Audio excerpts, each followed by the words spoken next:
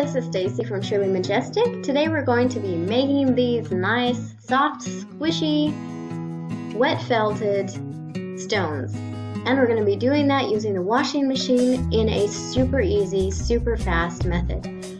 So I have a whole bunch of scraps of wool roving here. If you don't have wool roving scraps, you can certainly buy wool roving for this project.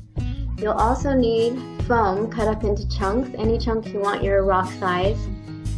And this foam is actually from an old cushion that I had, and I was going to chuck it out, but I decided to keep it and cut it up into a bunch of different chunks and wrap it in wool roving to make the stones for this tutorial. So we want to stretch out, sorry I can't speak today, stretch out our wool roving as thin as possible and just simply wrap it around these foam pieces. Now, it is better to have lots of layers of thinly stretched out wool roving than one or two thick layers to cover your foam, because if you have thick layers, it usually shows the edges, and so it'll look really tacky and a little bit stupid.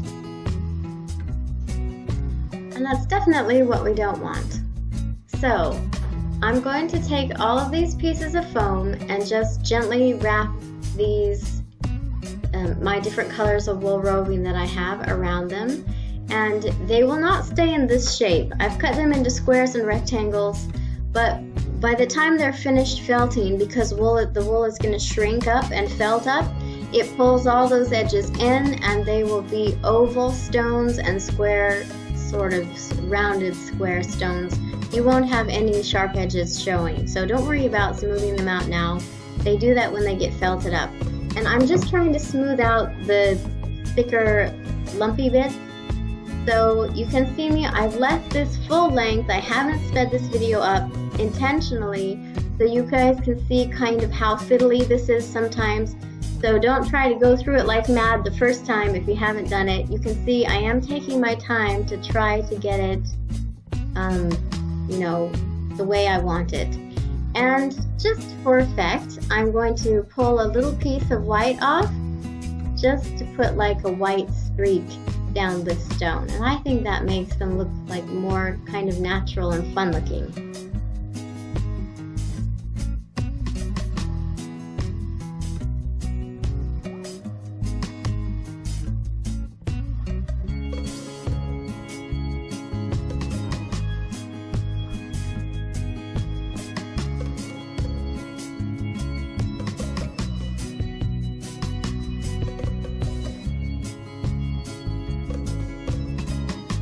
Okay, when your stone is the way you want it, we are going to put it in a stocking or pantyhose or whatever you call them. So I never throw my stockings away. When they get holes in them and when they get all worn out and used, I always keep them for felting. So you can see this one has a run in it, but that's not a problem. We're going to just twirl it around once, and then I'm going to put it back through again because there's a hole on that part.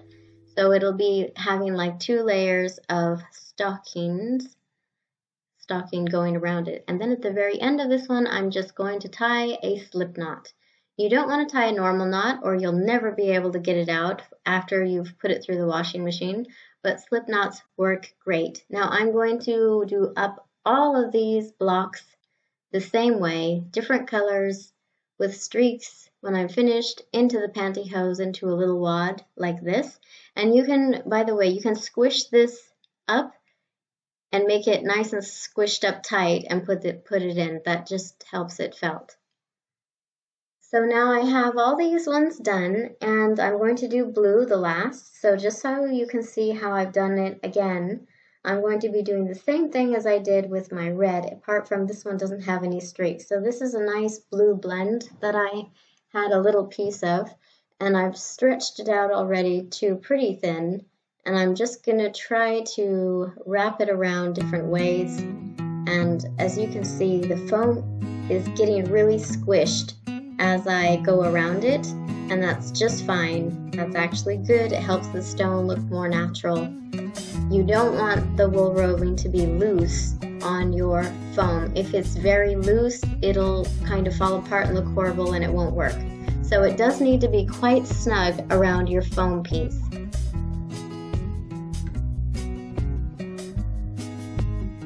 And again, I'm not going to fast forward. I'm going to let you guys see real time how I'm doing this. For this wool, the end was a bit felted, and I don't want it to be felted yet because it won't stick together well. So I pulled that little piece off so I have like brand new soft fluffy ends. That way they will felt onto my stone and kind of bind everything together nicely. So I'm going to squish my stone up, pop it in a stocking, and the same as I did with my other ones, tie a slip knot on the end, and then I'll show you what we do with the washing machine.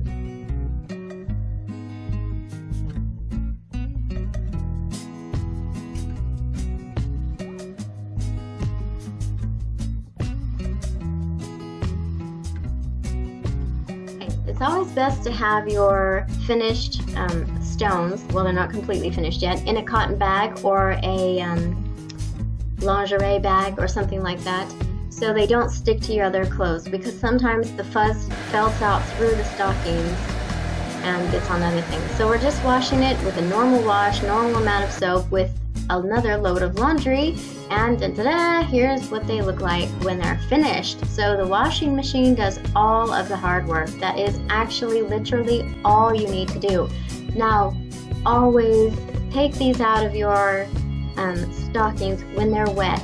If you do this when they're dry, when they've completely dried, it is a nightmare, and you'll have tons and tons of little tiny microscopic wool dust going up into the air and into your nose and into your lungs, and you don't want that.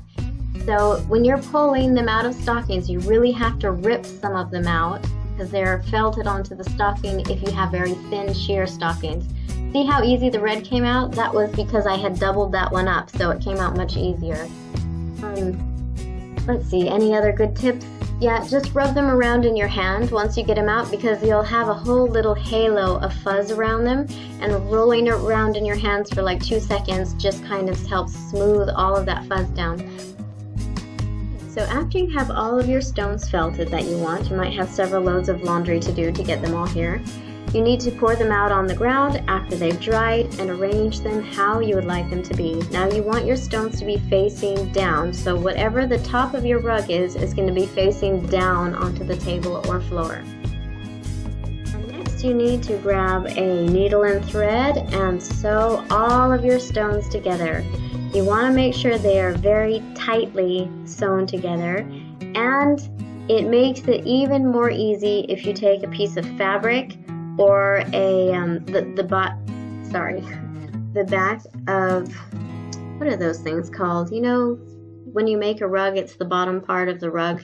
It's like a very thick canvas with lots of holes. If you put that over the back of the stones and sew it onto that, it makes it much, much, much, much easier and faster. So that's what I'm doing, sewing everything together, and you'll see what it looks like in a little bit.